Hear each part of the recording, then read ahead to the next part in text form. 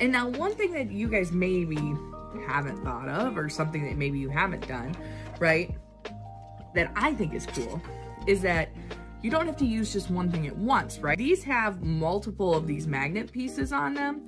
So you may put, let's say, you may put the color crystal on the bottom, right? And you turn it to where you want it to be. But then you might put the color wash, like this color, this flat out color on top, or have it slide to a different spot of where you would like that to be, right? And so you can mix the wands together and mix the colors together and do all sorts of different things.